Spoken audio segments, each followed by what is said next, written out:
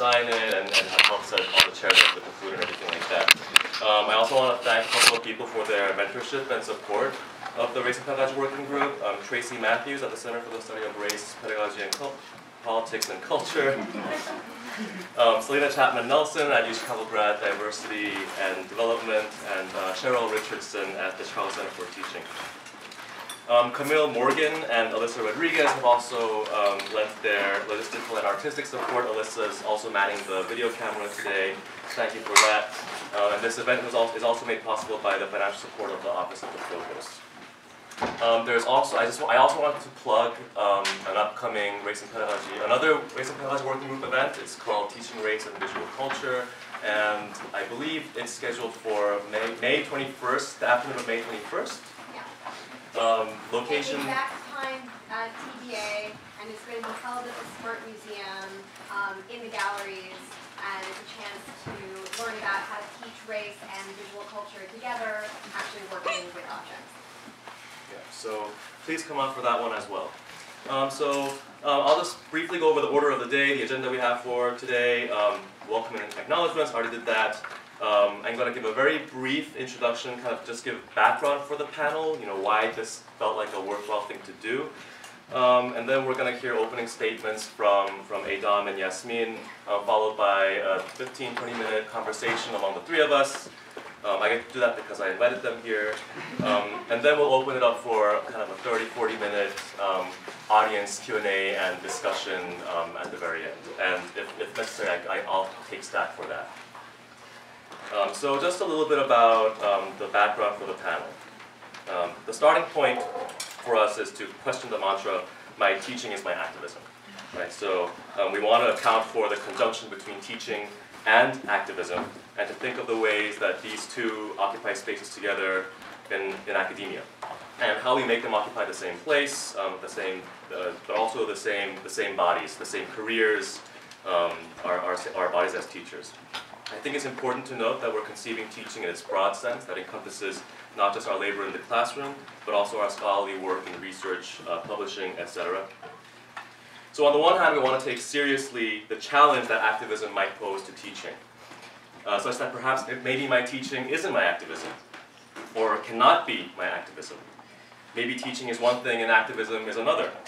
And maybe action takes different kinds of literacy, different spaces, different social networks, and different effective orientations, yada, yada, yada. So how do we manage or bridge that gap? So that's one thing.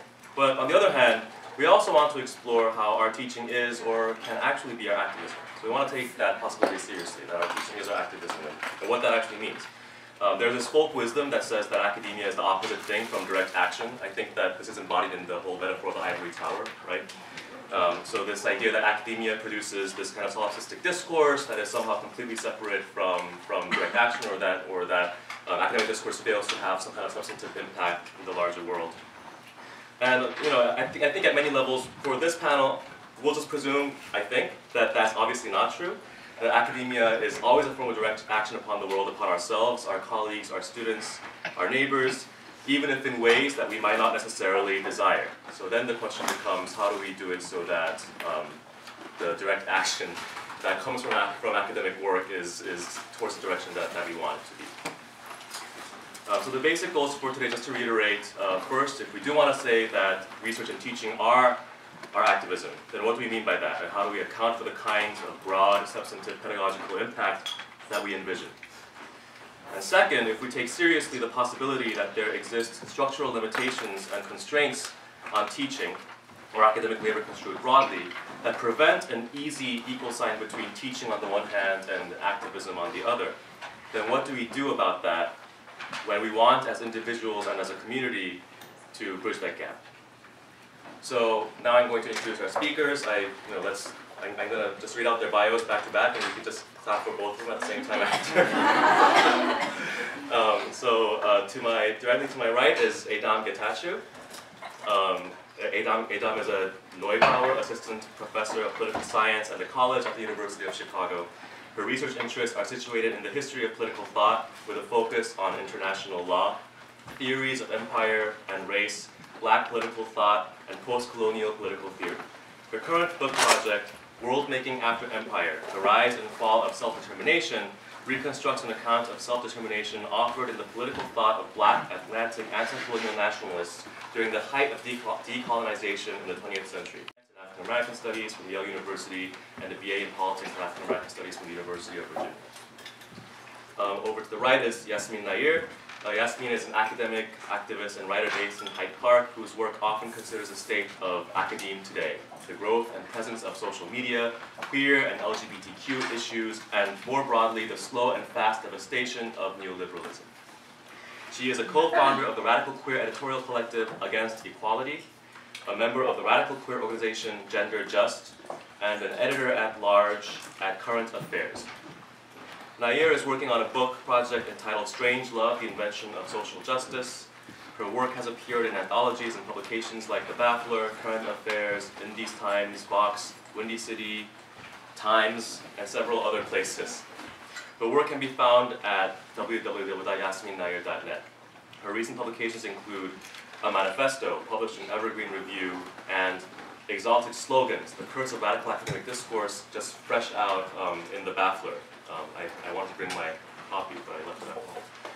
All right, so let's please welcome our two speakers.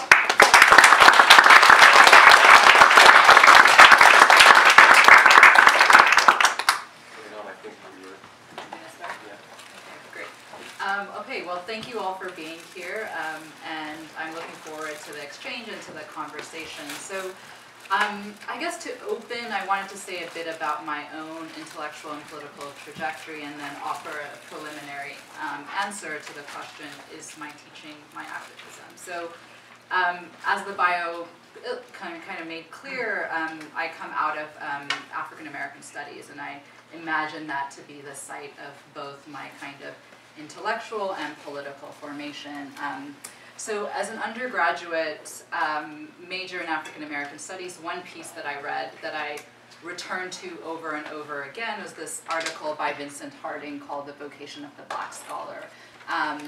Vincent Harding was a kind of religious studies scholar, but was involved in this formation in Atlanta called the Institute of the Black World, which was a formation of kind of around HBCUs in Atlanta that often brought in a variety of speakers. So C.L.R. James gave his famous lectures on Black Jacobins in the 1970s at IBW, Walter Rodney, a variety of kind of Black radical actors passed through that space. So this article, in some ways, you know, it emerged in the context of the formation of African American studies as a field, as an intellectual project, that obviously came out of the civil rights movement and Black power. And the claim was that Black scholars, Black academics had a particular kind of role to play in the institution and in the academy. One, an intellectual one about kind of rethinking, you know, Eurocentric curricula. An institutional one about thinking about the relationship between the institution and the cities, the places, etc., that those institutions inhabit, and then a kind of broader political responsibility to the movement, the Black Power movement of its time. So this is the kind of this is the thing that led me to graduate school in some ways. This is the thing I thought I was doing when I got a PhD, and I think, on the one hand, I'll say how some of this has remained with me, and how I've also had to rethink a variety of the formulations of that essay.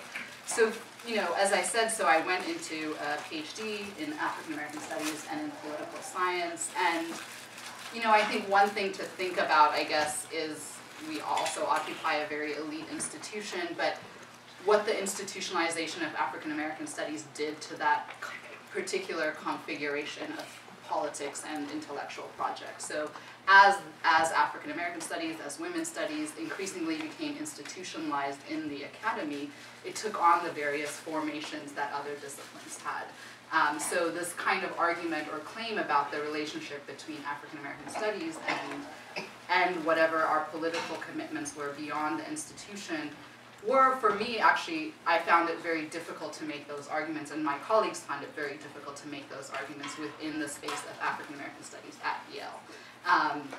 And in fact, for a variety of reasons, those kinds of conversations were actually rejected and resisted, right? That, you know, there was a maybe a politics of respectability, maybe something else about how we had to kind of conform and perform the particular ways in which one had to be an academic and one had to be an intellectual. But I think at the same time, I found alternative spaces that were thinking about what it meant to be a political intellectual or what it meant to participate in politics. And for me, at least in my time in graduate school, that came in the form of union politics. I was involved in the effort to unionize graduate students, which was part of a formation that involved other kinds of other campus workers, clerical and technical workers, dining hall workers, and had a community organizing component as well.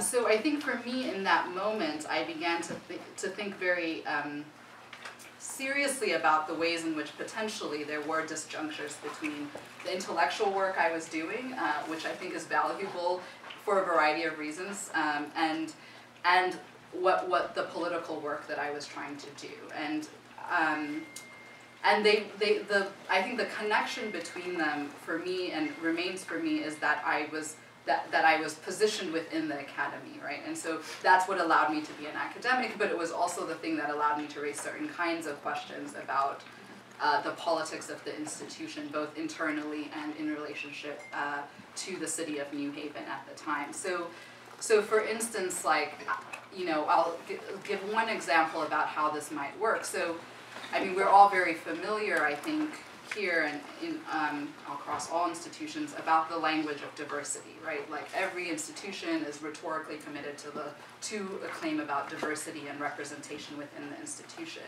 But it's like, what does that concretely mean? What could that concretely mean in a city, for instance, or in a neighborhood that's predominantly black, right? In a majority white institution is situated in that. And so that became for me, say, one place to think about a different kind of language of equity that both thought about like what it meant to diversify the faculty, right, or to diversify the graduate student body, but that thought seriously also about what kinds of like forms of access and inclusion would be required to address the kind of hierarchies and inequalities that structured the relationship between the institution and the community around it. So I guess what I would say, I mean, to give like a preliminary answer to is teaching my activism, I think I would say no. I mean, ultimately, I think teaching is political, right?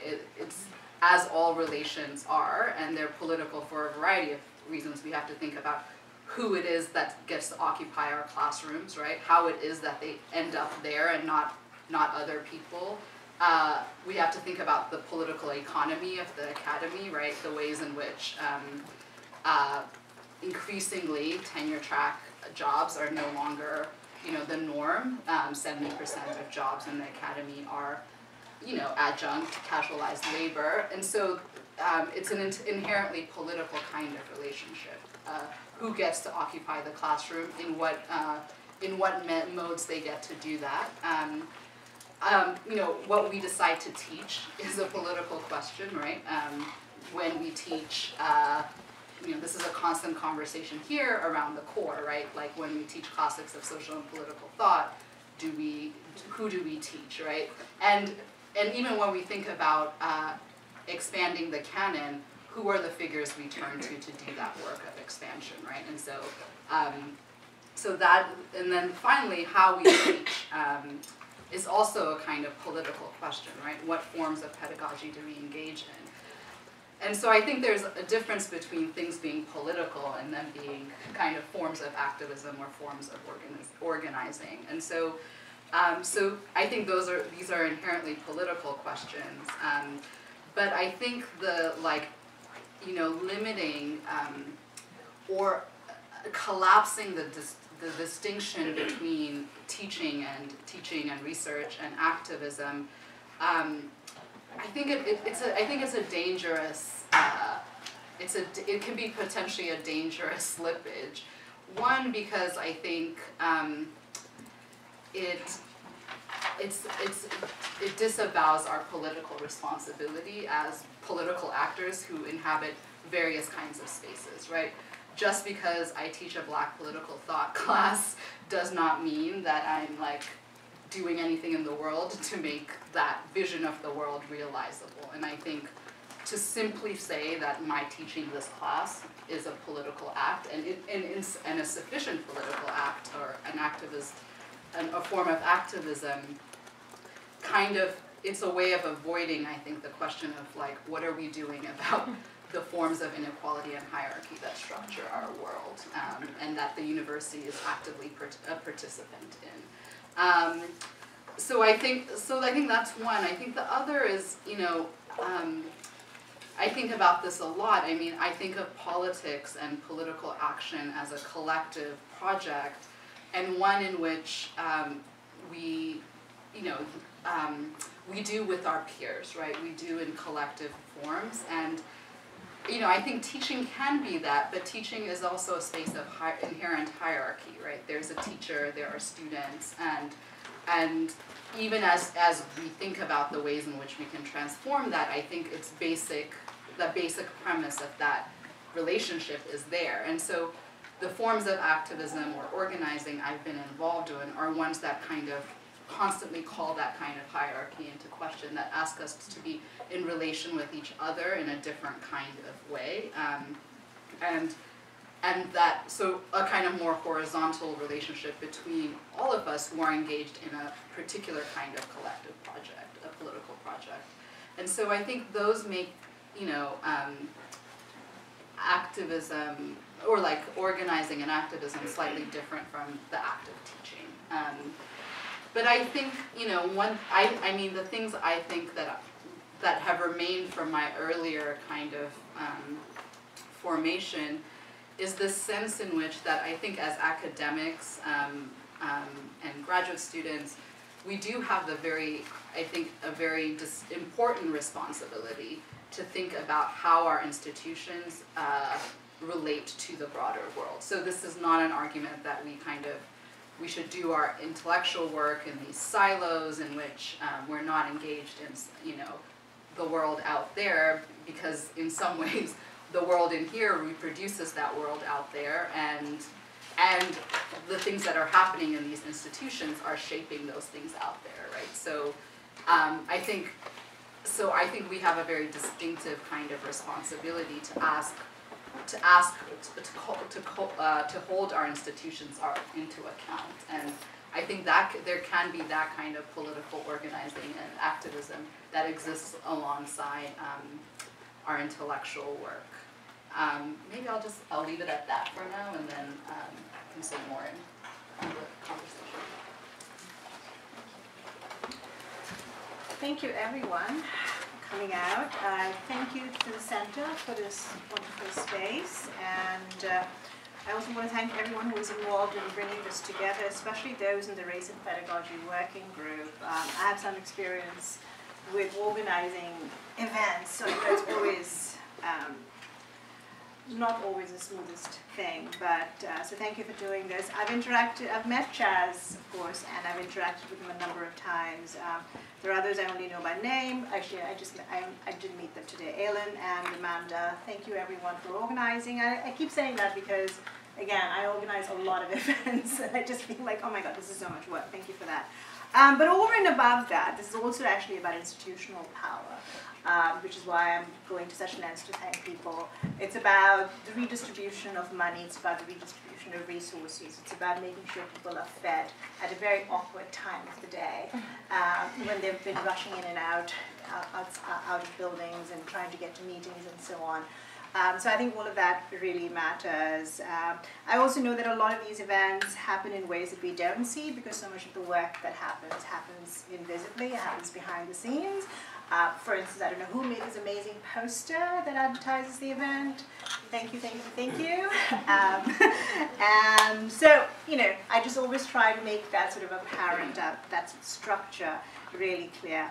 I'm also here echoing Stuart Hall's extremely fond and loving characterization, some years ago, and I think I am misquoting him, but I'll just sort of paraphrase, where he referred to women of color in academia in particular, especially those who were doing post-colonial colonial studies, what was then still just a beginning field. He said, you know, what they've done is they've come up on the table of academia and they've crapped all over it. So I've always been fond, you know, I've always been happy to be in some ways included, I hope, I think, and I'll explain what my academic lineage is. But I've always liked the idea of, you know, women of color crapping on the table. So I am here, and I'm fond of metaphors, and you'll see metaphors tend to collide in my work. But I'm also here in that sense to pee on the rug, a chance to leave a turd in the fruit punch, pee on the table, etc., etc. What I want to do today is not so much talk about how we, you know, or this sort of collective we, and I think we're all questioning the we-ness of the situation, and I think we all have a very good sense that, yes, all of this is hugely complicated. There are no easy ways to think about the solution, but we're here to see, I think, partly what can we do to move forward, right, in this very fractured time of academia, and how do we, to be honest, right, how do we gain support from each other, because this is a horrible time. And I don't mean Trump, by the way. Trump was an inevitability, Trump is a symptom.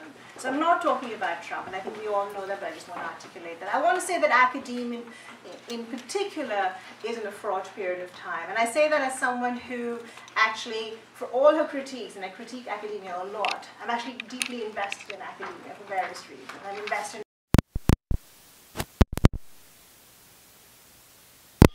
So, as we think about, you know, how we go about a high-minded work of apparently marrying academic and activist work, I also want to talk about three things in particular, perhaps not in equal proportion, but I want to just foreground all of them. Money, sex, and power. I want to talk about money, sex, and power because in academia we're not encouraged. And outside academia, we're not encouraged to think about academia in terms of money, sex, and power.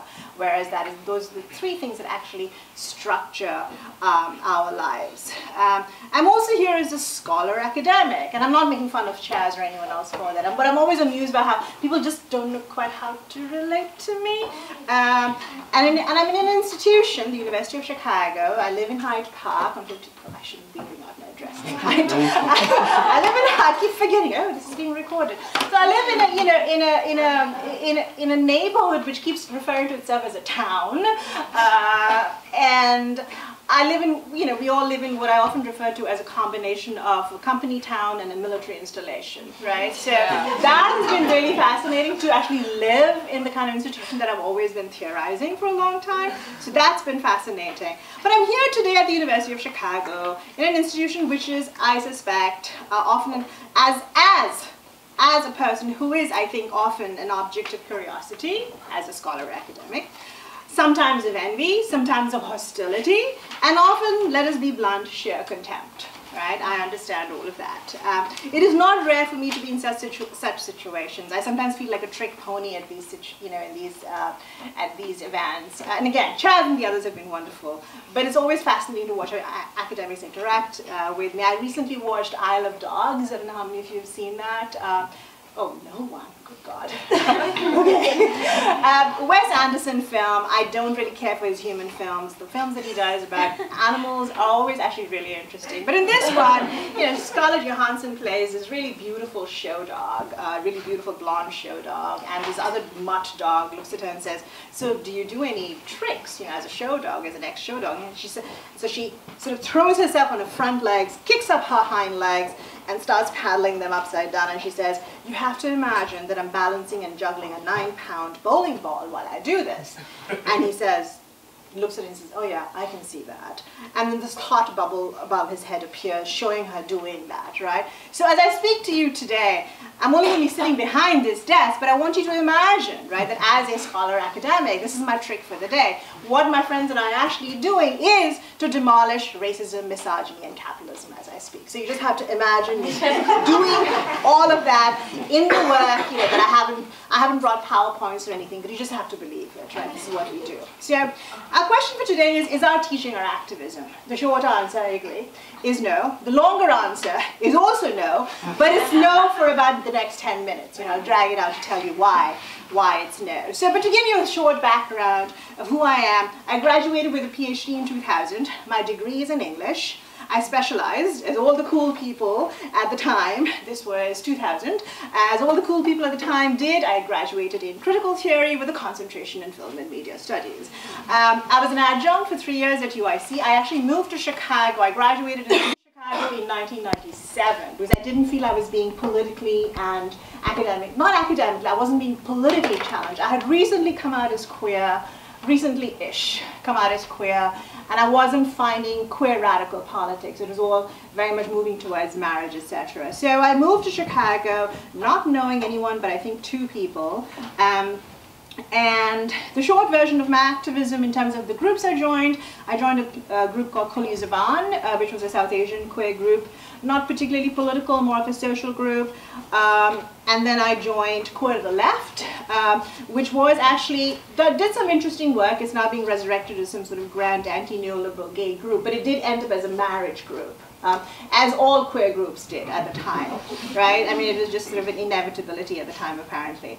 And then, you know, it also became a group that was dominated by white gay men obsessed with gay marriage. So when I left, I was the last of my kind. A friend of mine, a white male, gay male, looked at me and says, you know, with losing you, we just lost 3 of our constituencies. So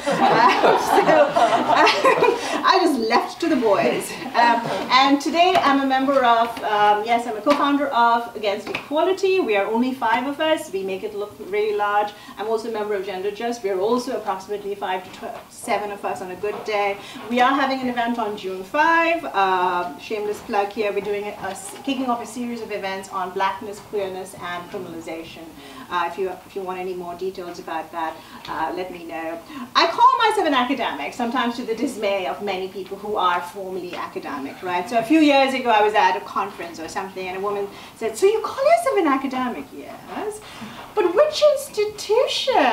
I'm an academic. And it was really distressing. I could tell she was profoundly distressed by this idea, right? That I was calling myself an academic, but did not have anything resembling an academic affiliation. I had by then left being an adjunct. But you know, all of that being said, let me just say this first of all, and I want to put this up front, is that getting a PhD, right? Getting my PhD was the best and most fulfilling thing I ever did. It was a horrible experience for a while, I'll tell you about that in a while, but it was fabulous. And I want to say that up front because I think right now there's a strong movement of anti-intellectualism, especially in the so-called left, especially in academia, where a lot of people are feeling really apologetic about, oh, you know, I'm in academia, I'm so sorry, I must apologize for my existence. Getting a PhD was a fantastic thing, right? I loved it. I loved the research. I loved everything. It was also hell. I mean, if it had not been for my wonderful advisor and now dear friend, Joe Palmer, I literally would not be standing in front of you today. And as dire as that sounds, I will leave that for you to think about. All that being said, getting a PhD, right, and granting PhDs is not the problem. The institutions granting the degrees can be the problem. The, frankly, assholes who populate these institutions and often ruin things for students are the problem, right? So I think we really have to think about what is academia about, what are the real problems, who's really creating all these problems? What does academic work mean? What does activism mean?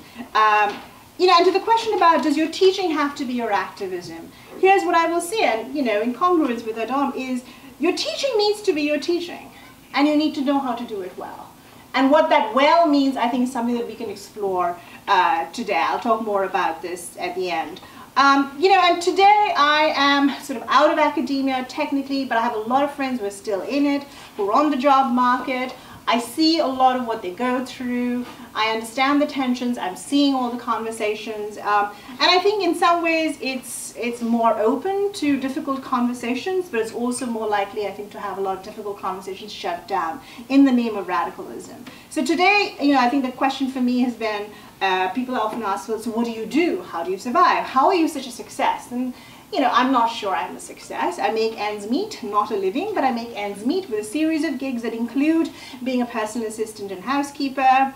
I've become really good at the housekeeping stuff. I used to be a semi-hoarder, and now you can give me a really untidy room and I can have it looking like Drake in 48 hours. So that's like, I feel like that's a life skill I've acquired along the way. You know, I'm fortunate as well to have very generous and kind supporters and friends who make things happen when they need to. And I left academia formally in terms of institutional affiliation in 2003. The question is, of course, why? I had been among the first lot of adjuncts to be hired on year-long contracts at UIC. My contract was renewed twice. It wasn't the third time. These things happen. I was pretty much told, well, you know, we're waiting for the next blah, blah, blah, and you can probably come back if you want to, etc., etc. I decided to take myself off the list. And this is not me saying, oh, I left, I'm not involved in legal tussle here. I'm not trying to say, I'm the one who left academia. It was sort of, you know, you know what? I can't get any writing time. I'm teaching 3 classes. I came into this field to write and to do research and to think, and I'm not able to do that because I'm teaching 3 classes a semester. So I left. And I don't really ever want, again, to be a professor or a teacher or in front of a classroom for anything unless it's for a guest lecture or a presentation like this. Or some sort of visiting gig where I sit, you know, in the back and I nod and smile sagely like the wise person who's been called in. I have no interest otherwise in actually gaining a tenure track, any kind of formal position in academia. I bring that up, again, not to be egotistical about it, but because one thing that happens when you are someone like me, that you kind of, you know, you sort of figure out that people are saying things about you. There's a kind of third-personness that comes about when you've been writing as much as I have. And I know that a lot of people, a lot of the work that I read and respond to is the work of academics writing about matters like gay marriage, for instance. And I know that there is more than a rumor that my critiques of such topics have everything to do with the idea that I am apparently a disgruntled academic, furious and angry at never having gained a tenure-track position, right? I know that's one of the stories that circulates about me. We can talk in the Q&A session about why I don't want a tenure-track position, but for now, I want to raise this point because in the vein of pissing on the table, I'm not just trying to be, you know, telling you, hey, this is who I am personally, but because I want to disrupt a fundamental myth that academics hold on to so tenaciously, that everyone is really trying to get in, right? I want to disrupt that myth. It's really difficult for academics to understand that some of us do academic work in academic ways and have yet absolutely no desire to be formal academics. At the same time, and I cannot emphasize this enough, I have a deep and abiding respect for academic work. And I'm not among those. I am not among those who think that academia needs to be razed to the ground. I have very little patience with that particular lot of people. We can also discuss that later. So I want to get to the sex part. As you can tell, the segues here are sometimes non-existent. But let's get to the sex part. So I want to just sort of, you know, give out a couple of points and then we can pick up in the question and answer session, in the discussion, etc. To the sex part. We're in the midst of what some call a Me Too movement. I have a hard time with thinking of it as a movement, but whatever. And academia is part of that. Given the tide of accusations against many, many academics, many of whom happen to be, surprise, on the left, right?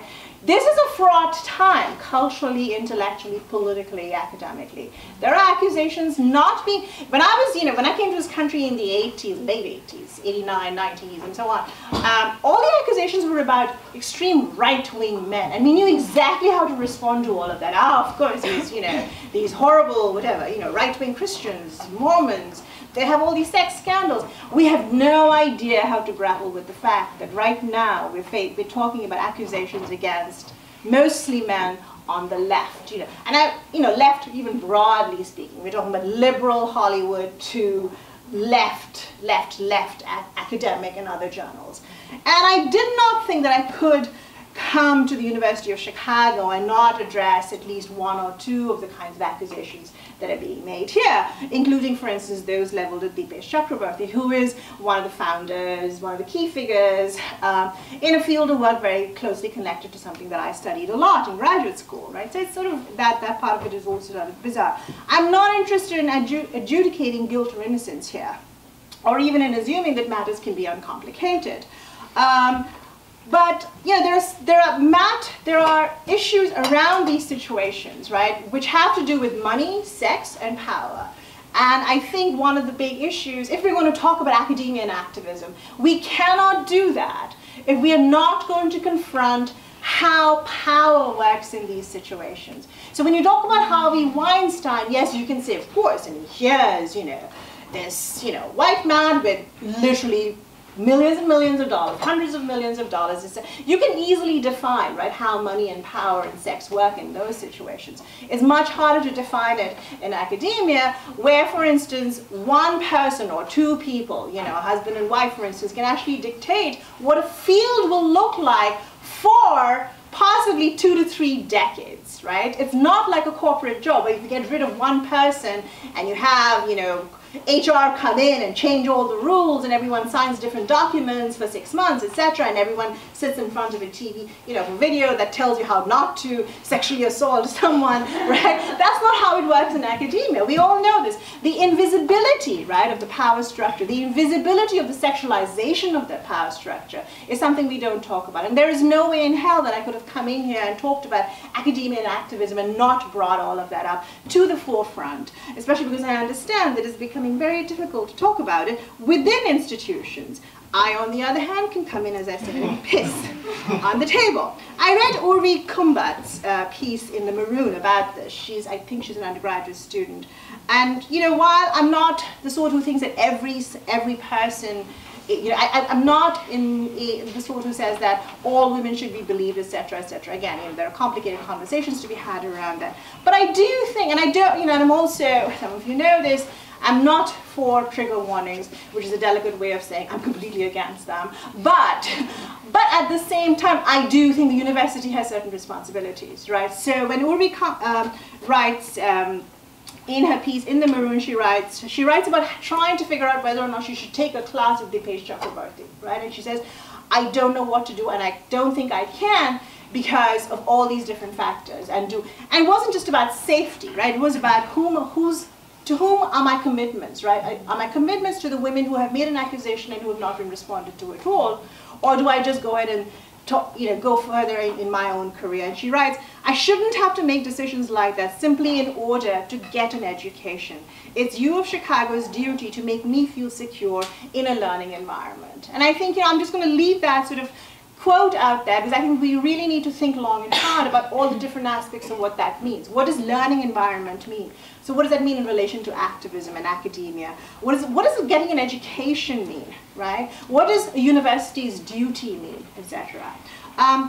You know, in terms of political identifications, I'm on the left, I'm queer. Sometimes I feel like I'm one of the last people who identifies as Marxist, but maybe not. Everyone's a socialist these days. But, you know, I'm sort of old-fashioned. I'm on the left, I'm queer.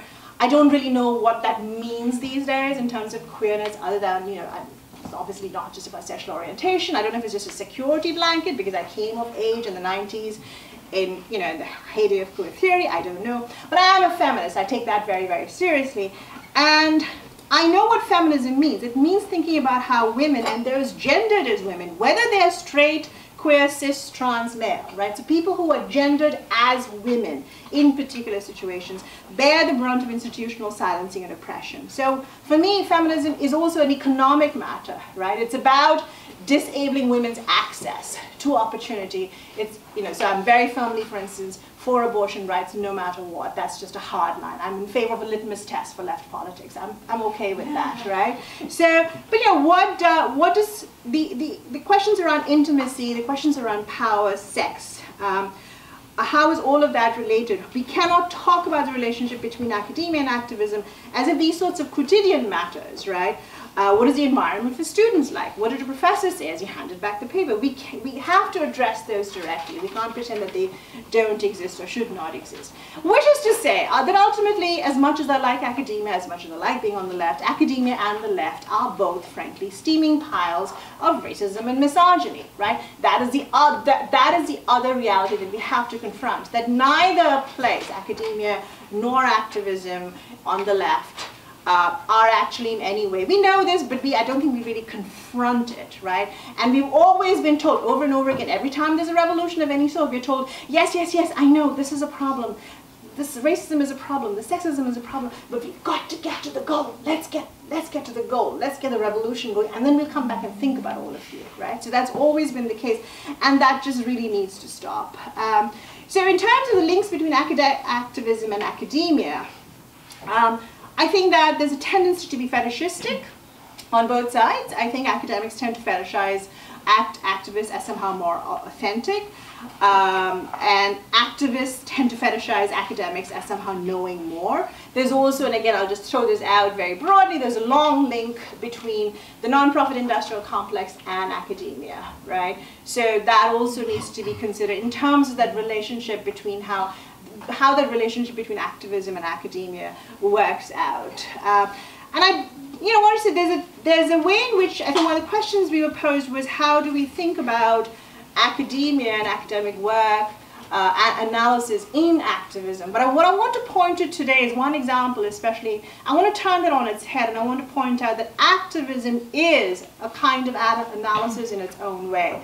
And sometimes hiding how it's analysis is deeply harmful to movements, right? So the best example I have for you is, and especially relevant to those of us in Chicago, is of the undocumented movement, which is sometimes known as the undocumented queer movement. Mostly students started about, I would say, about a decade ago. I was there at the very beginning. I was one of the first people to report on it.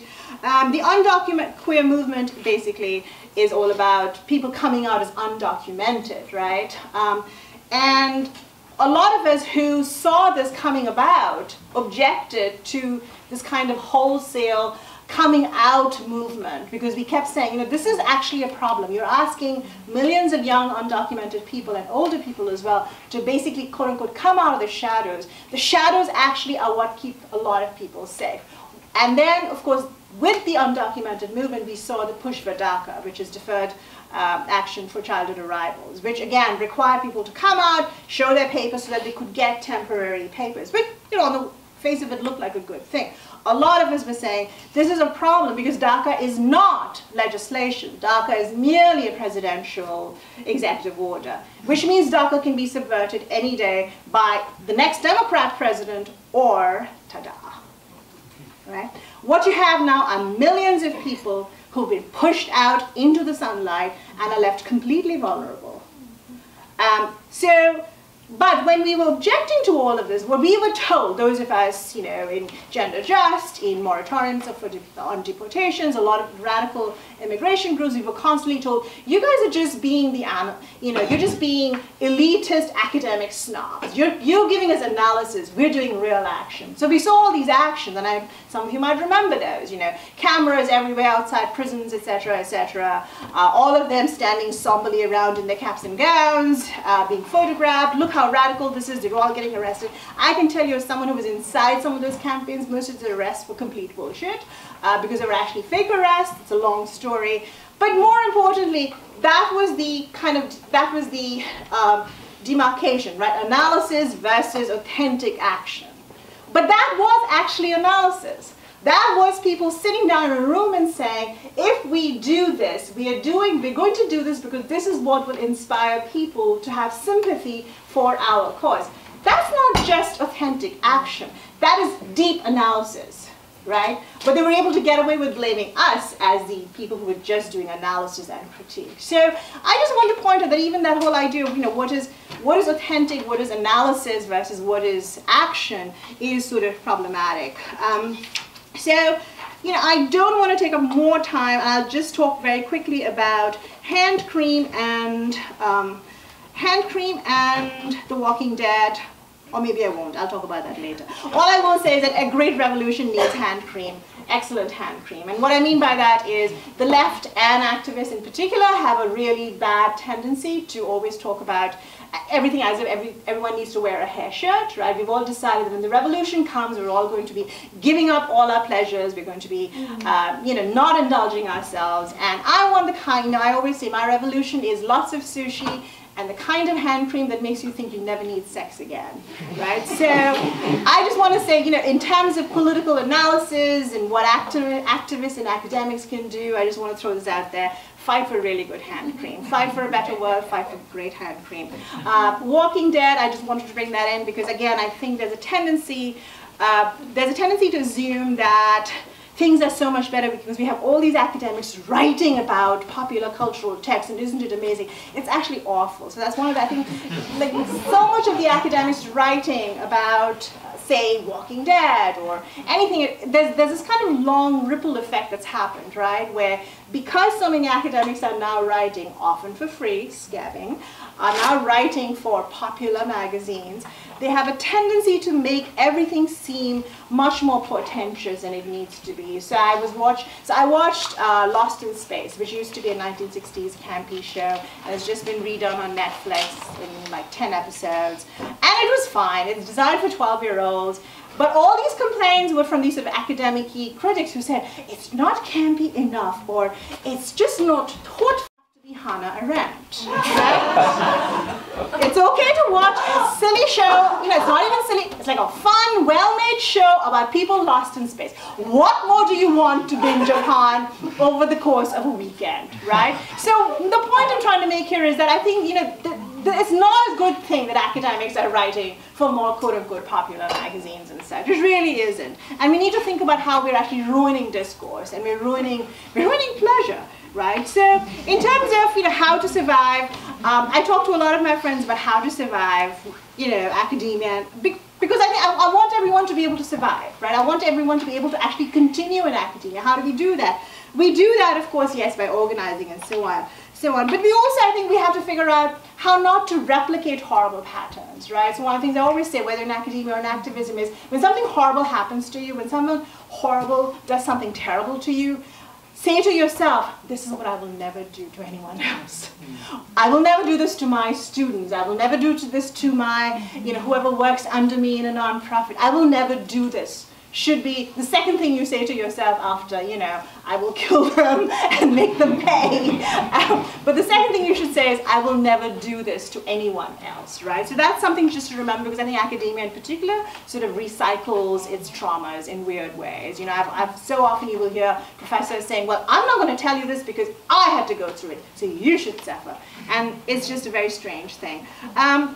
You know, don't be a smug asshole if you're an academic and you enter an activist space. You know, don't act like you know everything, etc., etc. Those are sort of things that we should all know, but unfortunately, as I know too well from organizing for many, many years, it is not the case. Mostly, I think we need to keep thinking about utopias, as whether we think about it from an academic perspective or from an activist perspective, I think we need to keep thinking about utopias. And I think our utopias need to integrate intellectual work, right? So my utopia, and I actually have written about a utopia, which I think everyone should read, she said shamelessly, but, you know, in my utopia, right, is one where intellectual work is not separate from the world in general, right? So my utopia is one where you stroll towards, you know, to get your car fixed, your car mechanic talks to you about this really interesting article he or she read, right? And everyone has a conversation about things that matter to them, and there isn't this sort of weird hierarchy of, well, you know, I am just X, so I don't talk about Y, right? So intellectual work, how do we make the life of the mind, as it were, right? How do we make that something that's embedded in the DNA of our everyday life, right, of our social life?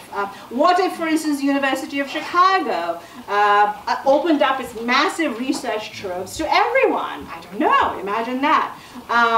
All of that, I think intellectual life needs to be integrated into our daily lives. And also at the same time, I also want to say, you know, because we're also apologetic about being academics and being intellectuals, I also want to say this very clearly.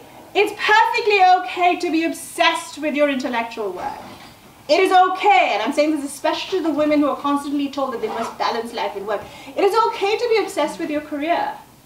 It is okay to be obsessed with your writing. It is okay to be obsessed with your activism. There is nothing wrong with letting something take over your life, right? So I think a lot of this nonsense that we're hearing about how do you balance things and you should focus more on being a good person. No, you should focus on what makes you thrive, right? If that means that you, as I did, right, and one of the things I used to love about, when I was in grad school, one of the things I loved doing was being one of the very few people who would be staying up till midnight in Heaven Hall, and we would all, you'd see these doors, and some of the doors would all be closed, and there'd be no light, and then you'd see the doors with the light under them, and you knew who was burning the midnight oil. And I loved that, and I still do it in my own way. It's okay to be that way. There's no perfect way, right, to be an academic or an activist either. I think the question for all of us is not, can we do academia and activism? And the question for all of us has to be, how do we survive academia? How do we survive activism, right? So I think hopefully we can talk about survival strategies and the importance of all that. Thank you.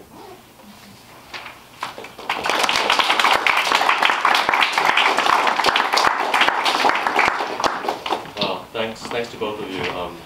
I have a few questions. And the first one I want to ask has to do with this.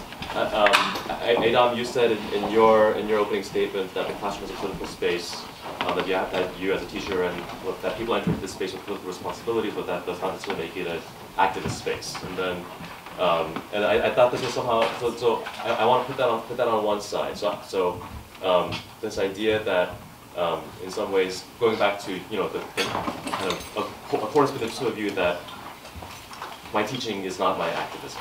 Right? This idea that activism has a kind of distinct modality is a specific kind of action, and that the classroom as it exists right now cannot accommodate this space. So I want to keep that idea on the one side. And then Yasmin, from what you said, was really interesting to me was how you were talking about, like, we can't think about this question of academia and activism without thinking about the distribution of power, particularly the gender distribution of power within our learning spaces, which might include our classrooms. Right? So there's this idea that there is that there's a problem that we have to solve almost before we get to the question of activism. It almost seems like, and that's something that I think kind of emerged from both of what you were saying. And so my question is, is there a way in which, especially because Yasmin, you ended with a kind of wonderful litany of codes of conduct, right? Things that we can do, kind of like moral codes, like things that you can do to not be a shitty person. So is there a way in which that in itself can be a form of activism? Or is there something about this thing that we're calling activism right now that is kind of, that remains autonomous? And if so, can we talk a little bit more about that? Like if activism nonetheless still cannot enter into our classroom spaces right now, if it's something more than just being a responsible pedagogue, if it's something more than just showing up for your students, attending to power structures like that, then what is it about activism the way we're using it right now that that makes it active, that defines it as this kind of autonomous realm? I guess I just think, so it's interesting. I know the framing is activism, but I've never thought of myself really as an activist. I think of myself at various moments I've been involved in organizing projects.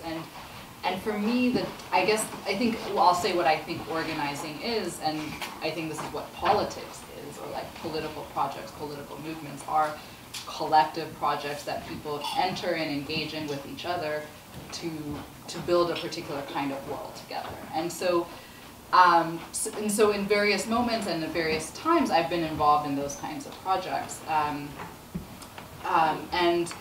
I guess I think that like the collective part of it is really important to me, as how are we deciding together, what we want our world to look like and how we're going to get there. So that for me is what organizing or what a political project means. And I hesitate to say that like the decisions I make individually without community, without others, are political decisions. They may be ethical decisions, right? Like I might have a moral compass independently or out of the like ways I grew up or whatever that inform how I decide to live my life on a daily basis. But I may feel accountable to myself in that process, but what it means to do something with other people is to be accountable to those other people, to show up at a meeting and to be asked, well, what did you do today, right? Or how did you carry out this particular thing? And so And I think that there are spaces in the academy, within scholarly communities that kind of work can happen. So, I mentioned union politics as one version of that on campuses. With colleagues, with Kathy Cohen and a few other academics, I'm involved in this group called Scholars for Social Justice that tries to think about how academics might intervene in certain kinds of decisions and what a political project of social justice at a university might look like, right? And those are different because it's not me independently deciding, like, I'm going to follow this particular pedagogical project in my classroom. It's really important for me to include these set of thinkers. And I'm not saying those are not important decisions, right? But it's about me entering a room with other people who we share maybe some basis of commonality about our critique of the academy or our particular vision of the world, and us deciding together how we might do that. And I think it's much more difficult actually than deciding, I can decide whatever I want to teach on my own, right? And how I want to teach it. But having to do that work with other people it can be difficult, it can be frustrating, but it's the only way transformation, institutional and political transformation happens. Yeah, I agree with all of that, and I also think activism is about sort of the long haul, which is not how it's recognized now. I think especially with quote-unquote radical academic discourse and all this business with everyone wanting to punch a Nazi, right, on their campus. Those sorts of things look, I think to a lot of people, look attractive. There's more than a little bit of a macho thing going on there, right, and that's easy. But the sort of activism I'm really interested in is the kind of activism that actually takes years to even show up. So I'm thinking about, in terms of organizations, I think about Chicago Freedom School, shameless plug here. But Chicago Freedom School, is a youth organization. And what they do is their work actually takes about 10 to 12 years sometimes to show up. Because they work with people who are, say, for instance, 9, 10, 11, 12. And they work with them. And a lot of people you see, for instance, in groups like BLM and Black Youth Project are actually graduates of Chicago Freedom School. And they take that very seriously, that you invest money and time and resources in slowly talking to people over a period of time.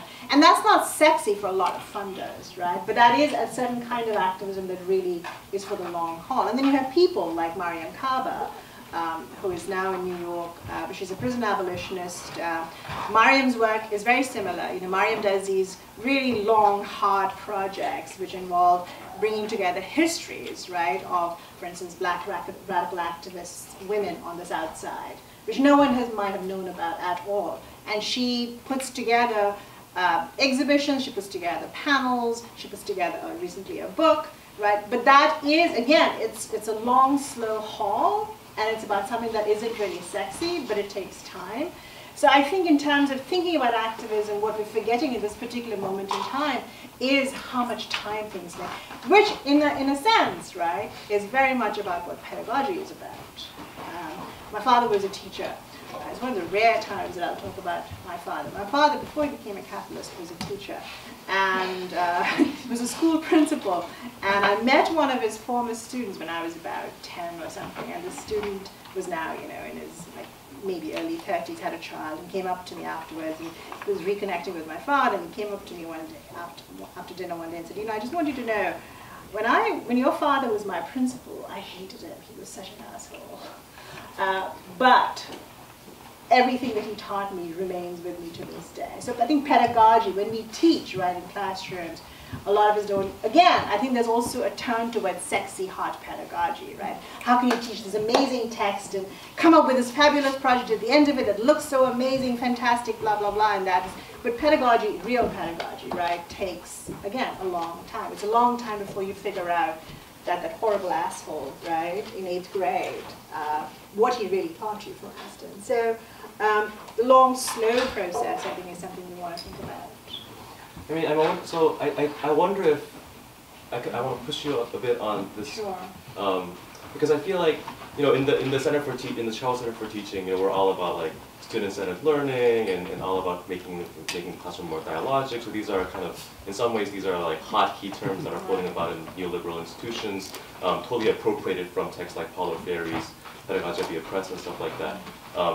So at the same time as I understand how that has been part of kind of the rise of that kind of rhetoric has been contributing to kind of what people might identify as like the corporatization of the university, the kind of instrumentalization and quantification of specific, especially humanities and social science courses, trying to make everything kind of feed into vocational training and stuff like that. So on the one hand, I appreciate that, but also on the other hand, part of me really does believe in the kind of effectiveness of that kind of vocabulary and approach to teaching, right? Like, I enter into a classroom and I really do want to make this a more of a dialogic space, at the same time as I acknowledge the kind of distributions of power and the hierarchies that exist. I'm also, as a as kind of the utopian academic myself, always trying to figure out like what is the small or big thing that I can do to kind of remake this space, right? And so that the pedagogy that happens in the university classroom actually does end up contributing to the kind of longer term thing. So I'm wondering if either of you see any or practice or can envision any practices, pedagogical practices within higher education classrooms that can kind of shift the classroom from being just a mere space of exemplifying existing political constellation to like a place where this kind of work of the kind of long burn of changing the world, the kind of things that we associate with activism, where that can actually happen. If you think that is, if you see that as a possibility. I mean, I guess I would say, so I think probably a lot of us are here because we had precisely those moments of transformation in the classroom, right? Like I talked about reading The Vocation of the Black Scholar, which I read in an African American Studies class, and being like, this is what I'm going to do with my life. So I don't think what I'm saying is that it's not a space of transformation, and like, I think thinking collectively as teachers about what kinds of, learning from each other about how best to structure the classroom to make that possible for as many students as possible is really important. But I think, all I'm trying to say is that to focus only on that without thinking, say, for instance, like the students who end up in our classrooms here pays, tuition is over $60,000, are heavily indebted, right, and or are likely to be heavily indebted when they come out of here. The conditions of those of us who are doing the teaching, right, whether it's a graduate student or a tenure track professor or an adjunct, or that I'm able to do that in a way that maybe others can't do that in the same way. So I think what I'm saying is that, yes, in the context that we inhabit, there are ways to design our classrooms to do the best work for us, to create the best learning experience for our students. But what I'm saying is that as long as the kind of political economy of the university remains what it is, like it's a partial answer to the problem, right? And so what I think we should also be engaged in, insofar as we're interested in creating those spaces of learning for our students, we have to also be interrogating and pushing back and rethinking what the university has become. All right. And I think for me, as someone who had been an adjunct for 3 years, right, I mean, gender was a huge deal, and so was adjunctification. So when it came to gender, students inevitably expected the mothering role. That's just something that happens, I think, to everyone, even those who are not adjuncts. So there's a problem with gender where already women in the classroom are automatically expected to take on a bigger nurturing role. Of, I had one student say, well, why can't I call you at any time when my professor, does? And I said, because he's a male professor and his wife is cooking for him. My cat is waiting for me. This is not possible. No, you can't call me at any time. So there was that issue. There's also the fact that for adjuncts, right, getting good evaluations depends upon, for instance, being there all the time, and so on. So there are those sort of institutional dynamics of power, gender, all of that also play into it. I mean, ideally, the ironic thing about the adjunct organizing movement is that we should actually be organizing to have no more adjuncts. Right? But we're in a situation much like the situation with DACA, where we're organizing to uphold and maintain and even increase a really horrible system. So that's the irony, I guess. Actually, I think we should open it up to the audience members. And if anyone has any questions or thoughts. Okay. Thank you both. This is great. I guess my question comes from wondering about activism not necessarily being a left-wing category.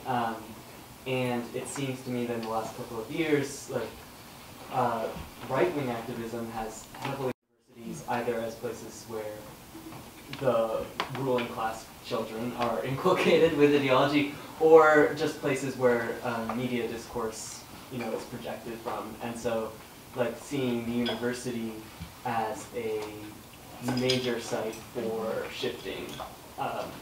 What's that thing? The Overton window? The normalization of previously unacceptable discourse. So that seems to me like a concerted campaign, and there are distinct instances we can look at just on this campus, which has played a particular role in that campaign over the course of the last couple of years. And so that, to me, I think of that as like a right-wing activist project of like, we need to educate and make the classroom a space for disseminating our point of view and fighting back against the PC culture of the university. So if we count that as activism, then what, how do we answer the title question of the event as, like, if I am on the left, so if I'm a left-wing teacher, how do I answer the question knowing that there's a much more organized effort coming from a different political wing to make teaching activism? It's a really good question, I think, and so I think one of the things, this will be a partial answer to the question, but I think one of the things is to unmask the neutrality by which the university presents itself, right? So it's never the case, actually. The narrative on the right is like, the university is this bastion of liberal left thinking that endorses, PC and all of these things, and the university, particularly this one, has been invested in saying, has kind of doubled down on a certain kind of, language of neutrality. We believe in freedom of speech. All ideas can be heard and understood and taken up here, et cetera, et cetera.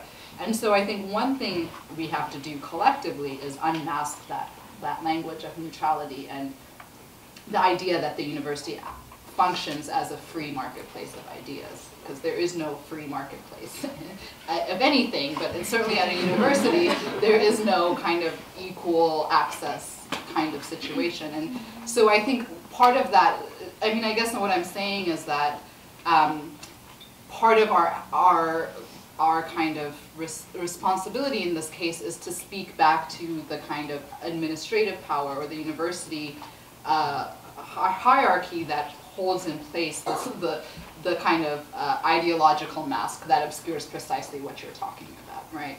As a first step, at least, to kind of combating that. Yeah, I don't have a very good answer because I'm still trying to think about how to think about ideological. I agree with everything Adom said, and I agree with what you said about what is happening. I haven't quite figured out how to get a conversation or some clarity about what ideological ramifications mean and for whom, right? So just to kind of make it a little bit more concrete, I was in a discussion with a friend of mine about The Handmaid's Tale, the new one, and actually we were talking about all the different versions. There's a book, there's a movie, and there's a TV show. And she said something which I thought was just incredibly powerful and astute. She said, because we were talking about dystopias, we were saying, this is a dystopia, blah, blah, blah. And she said, for a lot of people, that is a utopia. So how, so as a pedagogue or a teacher or an activist, what is the conversation I'm supposed to have, right? That is a utopia for a lot of people, and so is the idea of the free market, blah, blah, blah. So one of the things we can do, of course, is to say, well, free for whom, right? What is a free market? We can question that, we can interrogate it, and we should. And of course, there are things that we can and should take for granted, which is, slavery was a horrible thing, racism is bad, sexism is terrible. No, you don't get to do this to women, etc., etc. You can say that, but then when you start to pick away at all of that, then you start to look at, say, immigration, right? And you say, well, okay, so, but who's defining the conversation on immigration? So for me, for instance, the immigration conversation right now is being held, as far as I'm concerned, is being held entirely by right-wingers, posing as left-wingers. They're all looking for the status quo. I have absolutely no skin in this game, you know, and it's a very difficult position for me to be in because I'm like, this is a horrible agenda, right? So I think I haven't got a satisfactory answer because I haven't quite figured out how to deal with the painfulness for me for all of that. I can say, yes, this is bad.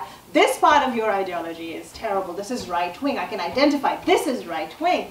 But then when I start to think about more closely about, say, for instance, gay marriage. You know, Against Equality was actually literally barred from universities.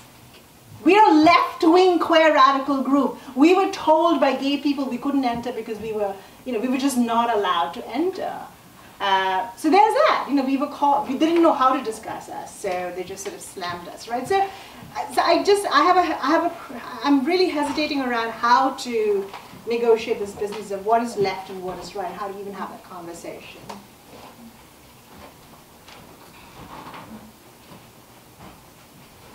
In some ways, this builds off Sam's question. So, as you're talking, one thing I'm thinking is that being good pedagogues, in some ways, it's important, but it's also just harm reduction. It's making it easier for our students to survive.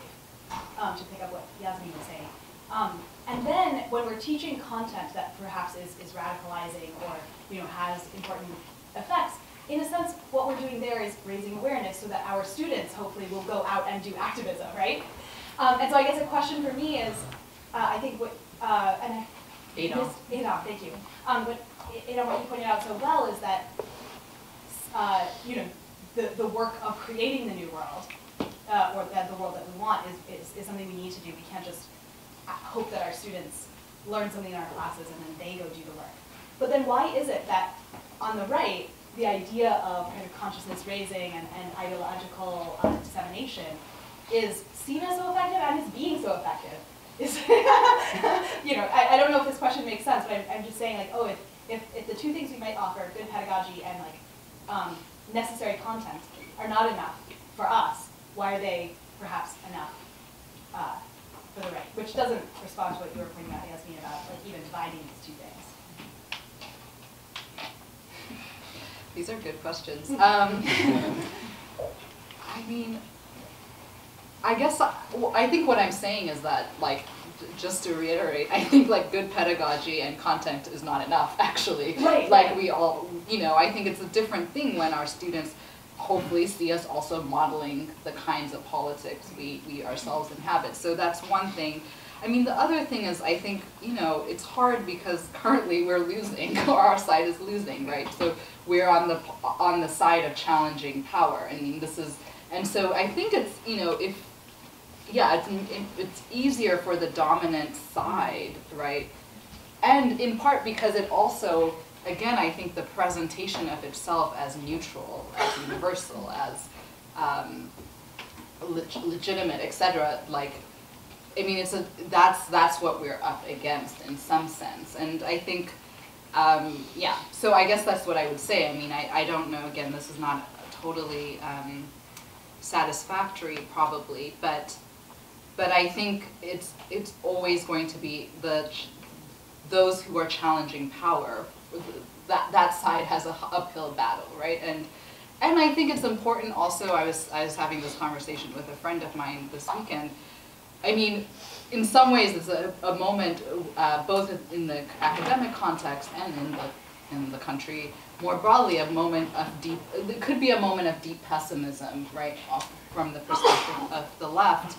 But it's important to, I think, note that we may be far away from the world we want, but our opponents haven't also fully realized the world they want.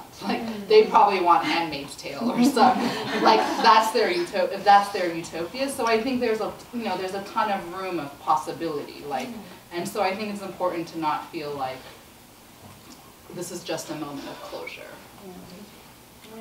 I mean, I may have at some point, but at this point, my interest is not in getting students to go out and change the world in the way I want to see it, right?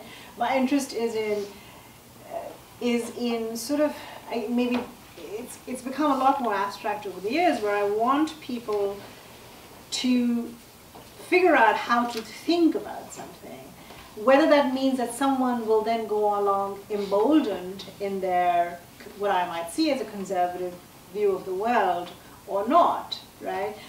I don't know. I mean, I don't have a good answer, because I'm really thinking about how, okay, how do I want to see, I obviously want to see change in the world from a left perspective, yes. And how do I do work that does that? Would I be doing that if I were put back into a classroom today, right? Would I do, now if I'm asked to do a workshop on immigration rights for CFS, for instance, right? Obviously that's a very different perspective. That's sort of an activist-y left pedagogical model right there. There I know, okay, this is what you need. These are the tools you need. Here's the card, here's et cetera, et cetera. In a classroom, I don't know. I don't think there's any such thing as a pure, there's no purity of ideology, or there's no purity of text, thought, etc. But I have a really hard time, and I've been there, right? I've been the person who's gone and had very, for instance, anti-war politics, etc. But I don't know, I have a hard time with thinking that what I want my students to be is X. I don't know about that. Yeah. And I will also just say that, during the Obama years, none of this was apparently a problem. Dude was, I mean, this is the obvious thing to say, but dude was droning shit out of people and joking about it, right? And I watched the dissolution. I remember being on Lakeshore Drive when we shut it down for an anti-war protest. And I also remember the silence during the Obama years. So I'm having a much harder time with this, with the business of left and right, etc. But great questions, thank you. So Adom, we talked a little bit about UChicago as an institution, or institutions in general, and their space in the cities and communities that they're in. So would you mind talking, or either of you, about the community and the institution's role it's had in the community, and how you might envision that changing, or yeah, how you would ideally see that relationship? Yes, so I'll give a couple of examples from both the Yale experience, which kind of very similar to the Chicago experience, but I think I mean, this is, so there's a variety of ways to think about like what it means to be very wealthy institutions in context of just horrifying racial inequality and domination, and the kinds of relationships that institutions have with these spaces. So, for instance, at Yale, and especially the tax-exempt status of these universities and the ways that might reproduce kind of those very inequalities. So, for instance, at Yale, if Yale paid property taxes, it would be $80 million that would go to the city of New Haven, right? They have a payment in lieu of taxes system where they pay $8 million to the city of New Haven. And so, I mean, and so on the one hand, okay, $8 million is better than none, but I think like, I mean, I guess, so one kind of project that came out of the Yale unions in New Haven was to demand, this was right after I left, was to kind of try to pass legislation at the state level that would change Yale's tax-exempt status. They wouldn't pay $80 million, but they would be required by law to pay more than that. So that's just one version of kind of, I mean, rethinking the relationship between the university and the city. I mean, the other in both cities, both here and Yale, was policing, right, and the role of university police vis-a-vis communities, and I mean, and the ways students of color get entrapped in those relations, right, who always get read as outsiders, and we saw like the horrifying consequences of that just a month ago, I guess now. So I think, I mean, I don't have kind of total, like we should do, this is the program, but I think like for those of us who inhabit the university who are interested in, transforming that relationship, there are a bunch of activist groups and organizers on the South Side who have a long history of challenging the university, right? So the fight around the trauma center, the successful fight around the trauma center being kind of an exemplary model of that. So I think it's about kind of how do we as kind of insiders who have a critical relationship to the university form kind of those horizontal relationships between community members who have been doing the work of pushing back against the institution. Yeah, and resources, opening up universities' resources is one thing. Even something as simple as transportation. I did not know until about 3 months ago that, I keep calling it a trolley, but it's not a trolley, it's what is it? The shuttle. Yes, thank you. The shuttle. The shuttle is actually, technically, apparently, can be used by people in the neighborhood without paying. It has to do with something around the way it was funded as a university community program. So technically I'm supposed to be able to get on the shuttle at any point in time and be able to go anywhere in the neighborhood. But they make it seem like you can't use it without an ID, right? So there's that. There's something as simple as transportation and how the university occludes knowledge, right? Occludes information. And then there's the question of course, resources like library resources, thinking about intellectual work is more spread out, but also working. CSU, Chicago State University, is the only 4-year Southside university in this area, and that is, it's hard to figure out what's happening. It's probably going to disappear. If the University of Chicago would be more of a collegial institution that actually believed in higher education, it would work with CSU, right, instead of letting it possibly disappear or becoming another UIC. UIC used to be first generation college campus, etc., and now it's trying to become more like the University of Chicago. So, and the problem there is just, I think, with how higher education is configured in the United States as literally higher education for some, less than higher education for others. So there's just some of the ways, but I don't know how to do it, especially with this university, which is particularly monstrous. I mean, all universities. I went to Purdue, which is a land grant, extremely wealthy. Again, people don't know how much money a land grant university can have, but also similarly grabs a lot of land literally around the university, and then there's a whole town gown distinction, etc. So there are class issues there, right, as opposed to race. At a place like Purdue, in where it is, it's about class divisions, right, and that's a whole other set of issues. I think we'll take one final question. Yep, in the back. Hi. I was just wondering if you could speak a little bit to what the current moment in America has done to, with Trump, of also sort of turning everybody's gaze, Americans' gaze inwards. It's almost as if, because I guess activism is a more kind of local response, does teaching become that space where you can, again, sort of make people realize that there is a world out there, and that it's that American students have to. I'm surprised how little is known of what's going on, because there is this kind of obsessive concern about what's happening to America right now. So if you could sort of speak to how one keeps those global and local or national responses at the same time.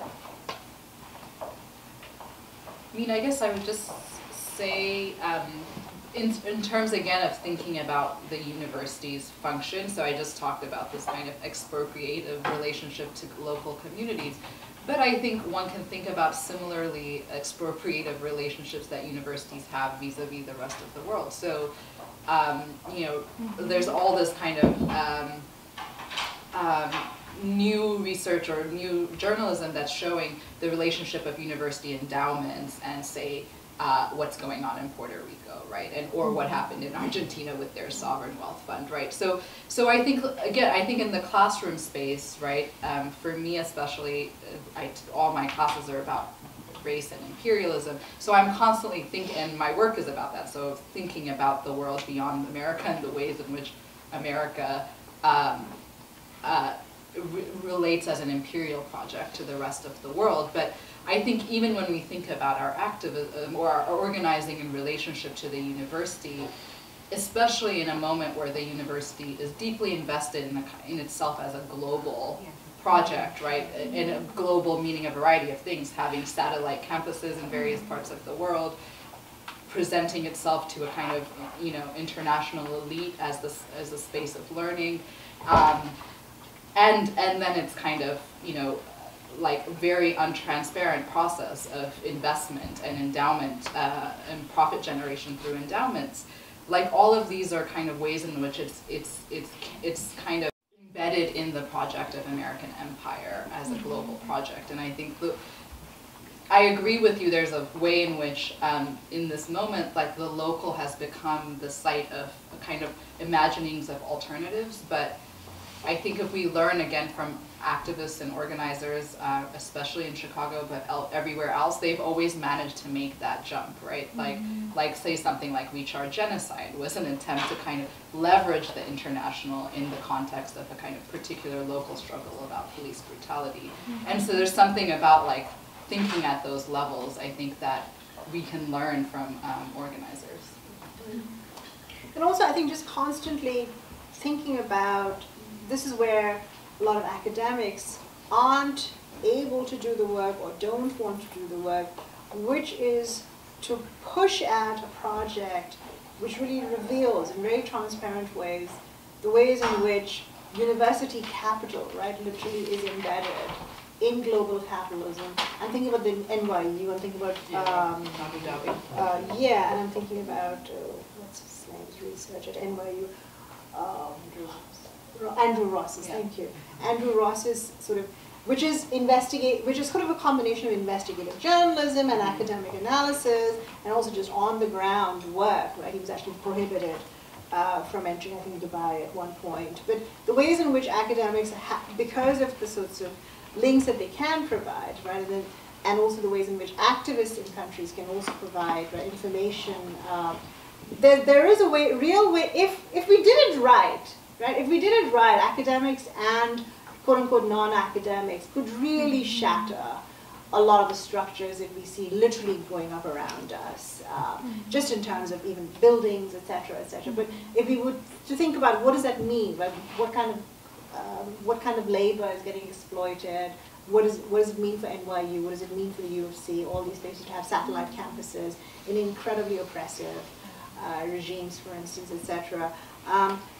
To me, the problem, I think, in America, it sounds so, just such a broad statement, right? But what I've always been struck by about the United States, if I may say so, is sort of profound anti-intellectualism. And this is something I don't understand, coming from a place where, you know, illiterate people who can't read, sit around a tree in the morning and listen to someone read the newspaper out to them. I'm from Calcutta, or India originally. So this profound sort of lack of awareness is embedded in something else that seems to be particularly American, but it's also unfortunately being exported. So and that's not to fetishize, you know, oh, we do it so much better in the East. I don't mean to replicate that crap either, but difficult questions and difficult strategies ahead.